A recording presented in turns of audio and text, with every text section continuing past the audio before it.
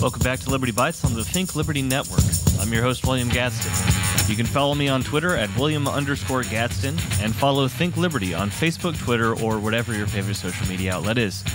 You can also follow me on Facebook at William Gadsden Political Commentator. Give us a follow and a like for updates on new episodes and more. We also have a Patreon now, so if you'd like to support our work, check it out at patreon.com/ThinkLibertyPatrons. All right, so today there are a couple of major current events going on that I want to talk about. Now, of course, the first one is the COVID-19, also known as the coronavirus, that is spreading around the world at this point. There are now more cases outside of China than there were in China that we knew about at the time anyway, or that we continue to know about based on what the Chinese government is telling us. But now we've got cases all across Europe, Japan, South Korea, and then now it's finally come to the U.S. So Washington State is in a state of emergency. San Francisco has declared a state of emergency, and there are now verified cases in New York State and New York City as well. So everybody's freaking out. We see the stock market take an absolute nosedive. There's videos of people fighting each other in grocery stores, and of course the mainstream media is really cranking up the paranoia and the fear factor. But what are some of the facts going on that a lot of people aren't talking about? Well, you've got between a 2 to 4% fatality rate for this disease, and most of those are from older people.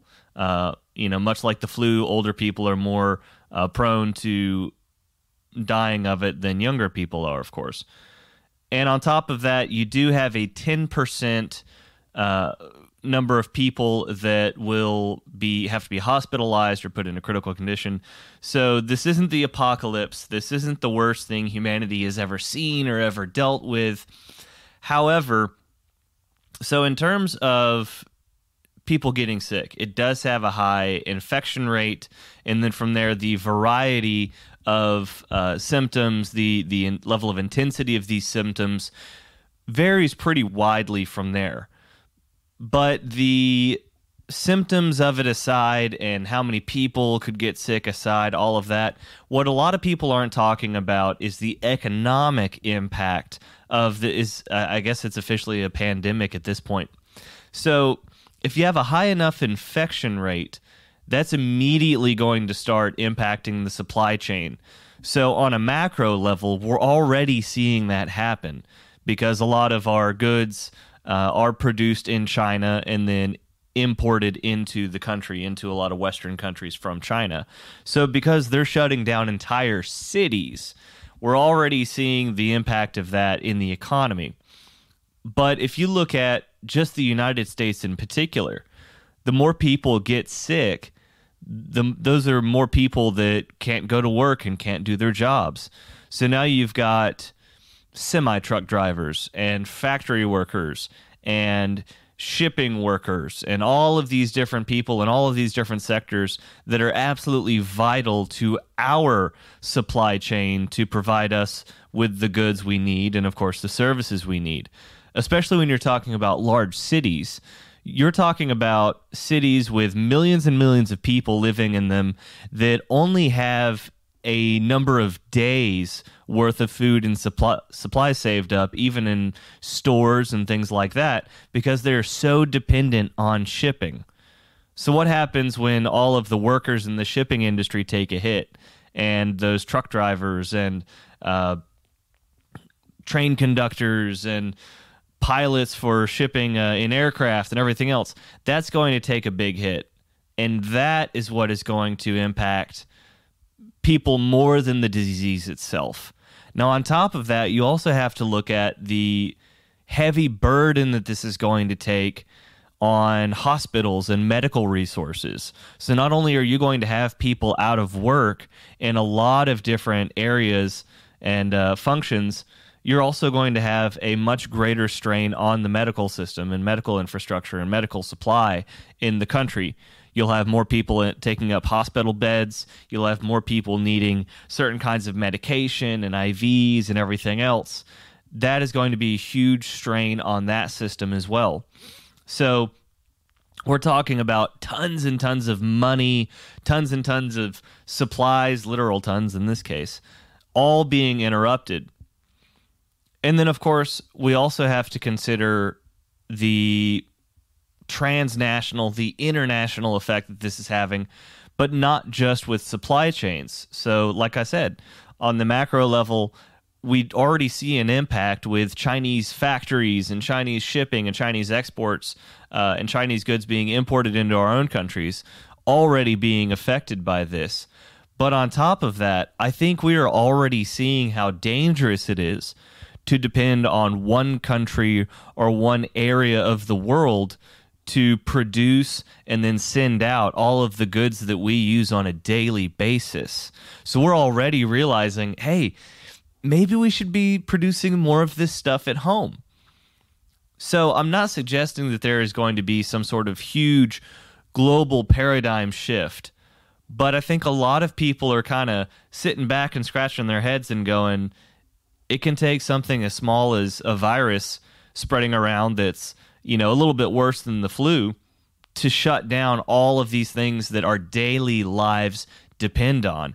That's huge. So I think moving forward, a lot of people in very high levels of government and industry are going to start taking that a lot more seriously and looking at how we could curtail the damage that something like this could bring onto our own economy. So the other major issue that I also wanted to talk about, this is truly historic.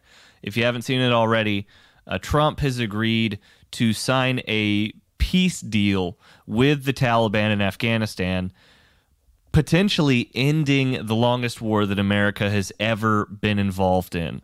So this is a conflict that has taken tens of thousands of lives, trillions of dollars.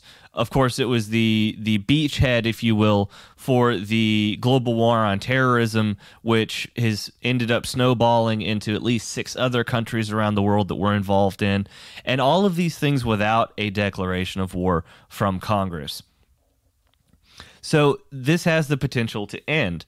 And there are a lot of people on both sides of the political spectrum that are complaining about this, which totally blows my mind. I mean, I get the neocons, the war hawks are saying, well, this would make all of the lives that we've lost for nothing, or all of the money that we've spent for nothing. We need to continue on. But to what end? Not to mention using the lives lost and the money spent as motivation to continuing the war. I mean, that's literally the definition of the sunken cost fallacy. So, you're not really winning. You're not winning yourself any favors here. But you've also got a lot of neoliberals that are saying some of the same things, all continuing to push for a war that we don't have any clear objectives in anymore. There's no end in sight. We don't know why we're there anymore. So why not end it? Why not save lives that could be lost over there and save money that could be spent over there by going ahead and stopping it? But one particular thing about this, at least potential peace treaty or peace accord, would be that the ultimate goal would have a full withdrawal of U.S. troops out of the country by, I think it was 14 months from now, 14 months from it being signed. So that's an interesting number right there, right? 14 months. What big event that Trump's involved in is coming up here pretty shortly? Well, the 2020 election, of course. So the idea is that if the Taliban follows the rules that are laid out in this agreement, then in 14 months, all of the troops will come home. That's the idea. But I think I'm not saying this is 4D chess or anything like that, MAGA, MAGA, MAGA. I'm just saying this is a very shrewd move on Trump's part. It's smart. I don't think it took some sort of genius to come up with, but hey, this is a pretty shrewd political move. What he is doing potentially is saying that I am the one putting this agreement on the table. I am the one that's going to end the war. But if I don't win 2020, then, my opponent, the Democrat opponent, if they win, could take this option off the table. And you don't want that, do you? So vote for me. I think that's a pretty smart move. Obviously, if that is the case, no one's going to be saying it out loud, but I do think that's an interesting aspect of what's going on here. And credit where credit is due. I've been very open with my criticism of Trump on a lot of issues on this show. But man, if he pulls this off, that would absolutely be historic, and he does need to be praised for that. So we need to continue to praise him for the good things that he does and criticize him for the bad things he does. We need to be consistent in this, and this would absolutely be a good thing worthy of praise. So that's really all I wanted to go over today. I appreciate you listening, and I hope you'll come back next week to become more liberty-centered with us. I'm William Gaston with Think Liberty.